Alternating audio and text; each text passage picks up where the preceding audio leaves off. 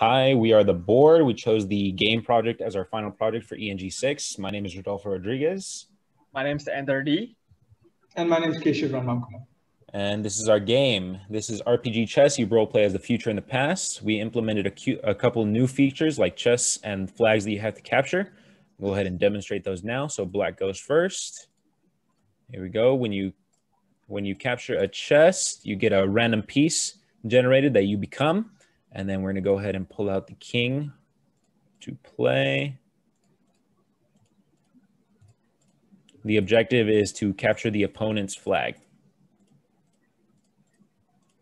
As you can see here, future wins.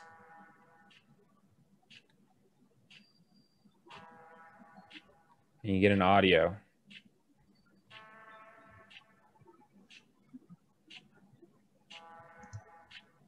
I'm going to go ahead and hand it off to Keshav for the MATLAB GUI. Yeah, so we haven't written the entire code. So this is we adapted this from someone called Suleiman, and we've accredited him at the bottom. So this part of the code is just the initialization of the GUI, and this just talks about all the different buttons that we use, different boxes. And this entire section, it just assigns the different variables with the different images in the directory given. And down here, you can see how all the images are being cropped up too. So they all set to the size 60 by 60. And so this is the main array that we're using. And here is where the item RNG generated by Rodolfo will come into play. So here we just use this array and add Rodolfo's item RNG to it. So when you run the code, you can see how all the ones are where the pawns are, the 2 is the rook, 3 is the knight, and so on. And so each number on this determines what piece is. And so after this, this section, it just, if the number on the array is 1 or 2 or whatever, it just assigns it to the respective piece. So if it's a 1, it's going to be a pawn. If it's a 2, it's going to be a rook. 3 is a knight, and whatever, and so on. And so if you go down here, we also implemented the chess and the flags too.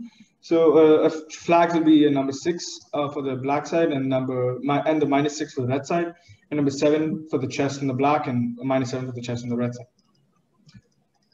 And so after this, this is just like a function to exit the game, and this one just tells you whose turn it is. And these callbacks are just for the different buttons on the chessboard. So you can click on a button and click on another button to move the piece to that side.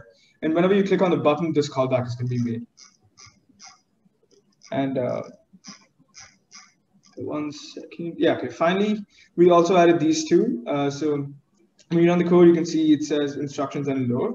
And if you click on instructions, it's going to give you like a small rundown of how to play the game and what the rules are. And if you click on lower, you're going to get like a small backstory to what's happening. So moving on to the which piece function. So what which piece does is it assigns the variable player piece. If checks if the variable player piece, which is the piece that's being clicked on, is a white pawn. So if it's a white pawn, the player mark is going to be 1.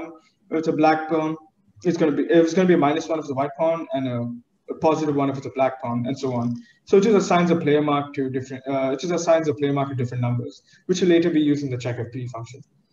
And rec mark, it just works on setting the different backgrounds for the pieces. So some pieces have a purple background and some pieces have a white background. This was done so we don't interfere with the alternating nature of the board. And so checkfp, this function controls the main movement of the pieces. And so pawns can only move up and down, and to kill, to only move up and down based on what side they're on, and they can only move diagonally to kill. And so how we edited this was, I had to make it so that the pawns couldn't collect the flag. So you can say not equal to 6, that means it can't collect the flag. And we had to also make it so that the pawn could only collect the chess. So only pawns can collect the position where the player mark is 7. And if that happens, the piece RNG is called, which Rodolfo will go over later, and the pawn is converted to whatever piece RNG is generated. And this is done for every single piece on the board. So like rooks, bishops, knights, and so on. And none of the pieces can touch the flag except the king, which is at the end. And then we have player turn. Okay, and in player turn, initially you just we import the audio that we used for like if the future or the past wins. And we just have like different directories for both of them. And then we check if the player is making a valid move and they're trying to move only their pieces and not the opponents. And after this, here it just calls the checkFP function to check if it's a valid move. If it's valid, it gets check equal to 1. And yeah, it's just a repeat for both the pieces. If the check equal to 1, it updates the array initially and moves the pieces. And after this, finally, it calls a who loses function, which Rodolfo will go over in a bit. And if one side loses, the other side is declared the winner. And the music's also played. And there's a message that says the future or the past wins, respectively. And now Rodolfo is going to go over the who loses part of the code. All right. For the who loses, we see here it checks the whole board, columns 1 through 8 and rows 1 through 8, to see if the flags still exist for each side. If they do exist and both of these are true, then loser is equal to 0. That means nobody has won or lost yet. But if one of these is false, then it moves on to the other one. And if this one is false as well, then the loser is whichever player was playing. This was also an original function by Solomon that I had to edit for the flags, but I also had to add another function similar to the previous to check if the king has been killed as well. So if their king has not been killed and the flag still exists, then they don't lose. But if one of those is false, then the loser is the player. And I'm going to go over the item RNG. Here I made an array which is half the size of the 8x8 chessboard. This is a 4x8, 4 rows, 8 columns. Here I have a while loop that generates a random assortment of positions for the chess. It gives you a column and a row, and then it places it on the position array, which is this one. Here I flip it horizontally and vertically so that it is mirrored onto the other side. That way there is no issues with fairness. It is going to be the same. It's going to be in the same position. Here I concatenate the position array with the holder array here. Piece RNG, I generate an array that is 1 by 100, which has 20 of each piece type, 1 through 5. This is pawn, rook, king, queen, queen. So here we choose a random piece from the piece array. That way each of them has a 20% chance to be generated, and then it outputs it to rand piece. I'm going to hand it over to Ender to do the send and receive and clear ThinkSpeak functions.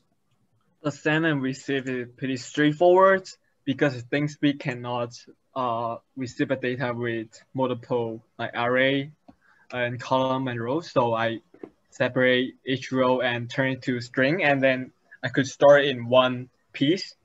And here we change the array into a string, and then also we upload the pair turn into send, and then we see if we just turn that string back to number. And then you see here our array, we just reconstructing the row back to the whole array with 8x8 arrays. And also we receive the pair turn, and then the game could update whose turn is it in the online page. And after that, in initialization, we have a clear ThinkSpeak to avoid any data from previous game. We just delete the whole channel, all data on the channel. So yeah. I'm going to go ahead and present a demo of the ThinkSpeak multiplayer function because we weren't able to implement it into our code. Go ahead and open that now here. If we run it, you see we have the array of the chessboard right here. We're sending it along with the player turn, and then we should receive it here through the holders. As you can see here, we got the holder 1 and the player mark. That is it for our presentation. Thank you for watching. Thank you. Thank you. All right.